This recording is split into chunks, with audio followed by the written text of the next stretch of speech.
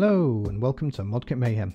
This week we're going to be tackling mud. I'll probably do a few series of these because there's so many different types of mud that you can actually kind of achieve.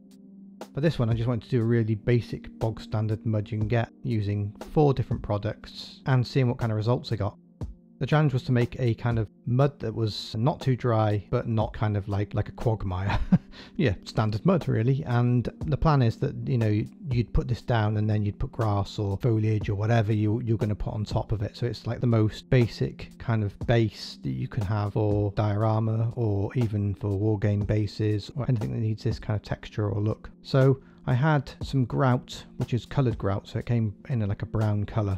I did buy it for the Hummel project and it worked fine for that, although I found it was a little bit light, so I think if I was to get the grout again I'd get a darker grout. After that it's plaster, usual plaster of Paris. It's very white, so you have to put quite a bit of paint in it to get it to become a different colour, otherwise it just looks really kind of very bright, so that's a quite a tricky product to work with. And then regular cake icing sugar, just mix a bit of paint with that. It's very fine, so it should work really well. And then baking powder, I don't even know how that's going to work again, but it's really fine powder, so if I mix it with some paint it should produce some kind of mud. And after that a base, so I made a little kind of riverbed creek track kind of thing, just glued together and then divided into 4 sort of spaces so that I could do different tests for each section and see how they look and compare them to each other. First up, grout. So I mixed this grout. If I remember correctly, I used 1.5 teaspoons to 3 pipettes of water and then mix it up, see what looks best, and then add either water or more grout or plaster, whatever you're using, and try and get it to a sort of density where it is like thick kind of mud. Yeah, you can see grout's quite a tricky one to mix. It's sort of, well, the liquid stays liquid and the grout stays grouty, so you have to stir it for quite a while before it actually starts kicking in and really mixing up. I added paint and I used the German camo medium from Vallejo. It was a good bog standard brown. Bog, get it?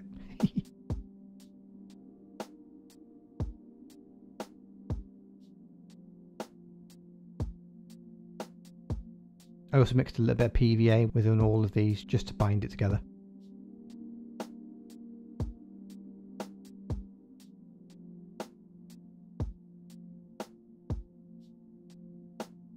So grout was going to be section 1. The grout went down fine. It's quite dry, so you could have maybe a little bit more water if you wanted. Again, this does vary for how much you want to add, but I found it, it worked pretty well and went down very easily on the board. Make sure you just cover everything, do a real good cover, and then you don't have to go back and do any more. To be fair, the grout didn't actually dry out any lighter or much lighter than it actually went down, so the paint actually stayed in the mix.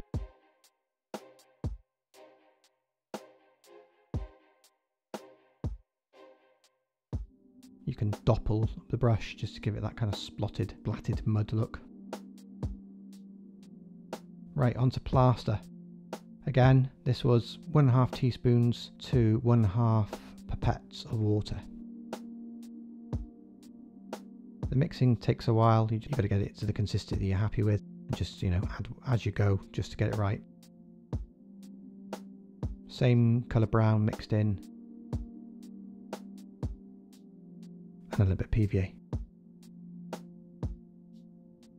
I don't think you can really go wrong as long as you sort of keep the middle road. Don't go to extreme with everything, and you'll get some kind of mud no matter what you do. Straight away you can see how much lighter that is compared to the grout. It's almost like a sand colour, and it's quite dry as well to mix on. To be fair, it goes on fine, and if I wanted to make it dark I could have always added some black to this. I kept it with the same colour throughout, just out of interest to see, as a comparison. But if you were just using this, just add some black and that'll make it a lot darker. It's quite convincing mud. If you dopple it right, it does give that look. It looked good sort of for like a woodland, I'd have thought. It's a little bit more drier than the actual grout. It has more definition to it, whereas the grout actually looks a bit more rounded, look kind of more like sand. Onto the icing sugar now. I didn't know what to expect because I hadn't used this at all, and I mixed it up, and the mix was 4 icing sugars to 1 pipette. It just goes to show you don't need very much water for this. I also added some PVA just to kind of bind it. I think you could get some interesting cracking effects with this if you did it right, dried it out, kept it very dry and even less water. Straight away you see how that paints on. It's a lot more liquidy and harder to sort of apply over the surface, but actually, to be honest, it actually gave quite a good look in the end. And yeah, I was quite happy with that because it kind of had a much more slushy Russian front look to it, you know, really that kind of mud where it just sticks vehicles. And yeah, you end up pushing the thing out.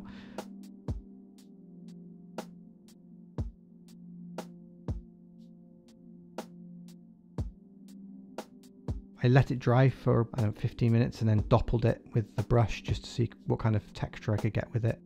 But invariably it sort of goes back to that kind of smooth, very wet mud. Right, onto baking powder. Again, I didn't know what to expect, and it wasn't kind of this fizzing mass like a nuclear bomb. It was yeah, it was interesting. So it fizzed up, and then as soon as you stir it, it kind of dissolves back down to this weird foamy mix, and I had to really sort of try hard to try and get some kind of, I don't know, element from it. You can see I'm fighting it there. You'd mix it and it looked like it'd be a lot. As soon as you stirred it, it just go into this sort of like almost bread dough mix. But it was interesting, you know, something was happening, and I thought there was no way that I wouldn't not give it a go. And it becomes kind of like this mix of mess, and then as soon as you leave it, then the liquid flows out again and it kind of just rises. It's a really strange, weird effect. Almost like it's alive. The thing. So this was quite hard to actually paint on. You have to really blotch it down, and but it has a really interesting effect in that it's very dry and becomes almost like a ploughed field or furrowed earth or disturbed earth. So maybe like an explosion, if something's outside of a crater where earth has been thrown up into the air and landed, it has a certain look to it, and this kind of had that. Vehicles hadn't passed over, and I think it was just tilled earth. So that was quite interesting, I thought, and you could use that on top of one of the other kind of style of soil, and it'd give you quite a good effect, I think. I must say that it does have some very strange kind of properties working with it, so I don't know, you know, it might, depending on humidity and then I think how much water you put in, how dry it is, you're going to get sort of varied results, so you have been warned. So there you have it. There's the grout. The grout looks to me like sand. If you painted that a very light colour, you could get some quite good looking desert scenery with that, or earth that's had a lot of water on it, you know, from rain, and it's drying out and it's kind of more rounded, undulating. The plaster looks more disturbed, it's more rougher and much more sort of textured. And the icing sugar looks like mud that's just going through on the Russian front steps or the Ardennes or something, a lot of rain, and yeah, it looks good. And then the sort of the tilled crazy earth still living, so I'm hoping that won't go mouldy. That would be disastrous. So I thought as an experiment, just to round it up, I'd paint everything in the same colour just to see what happens and what kind of textures you'd get and what it kind of would look like. So I took the same brown that I'd used and mixed that up, and only a little bit of water just to water it down, and just painted that over the actual base. Straight away it started looking good, and I think with a little bit of dry brushing or something, and then, you know, some rocks and some twigs or leaves or whatever, it would create quite good looking ground. I'll have to think of some ideas for part 2 now. Probably some real earth, maybe peat or something, and you know, try that. And there you can see it, the colour in all one uniform colour, and there's quite varying effects there. And then I thought, just the final thing, see how it is if I put some clear on there, very gloss floor polish, create a sort of more of a wet look, you know, in certain areas, and that looked really good. So I took some photos here, you can see it, different textures. So there you have it. That's this week's video. I hope you enjoyed it. It was just a quick video this week. I've got quite a bit on, but I've got plenty of ideas for the next projects, and I'm quite looking forward to getting on with them. Thanks very much for watching. Subscribe below. Hit the like button. That really helps. A big thanks to everybody who's subscribed to the channel recently. I really appreciate it. And yeah, thank you very much for that. Links down below and some of the products if you're interested in where I got them from or which ones I've got. I'll link it down below. I'll see you next week. Thank you very much for watching again. Cheers now. Ta-ra. Bye.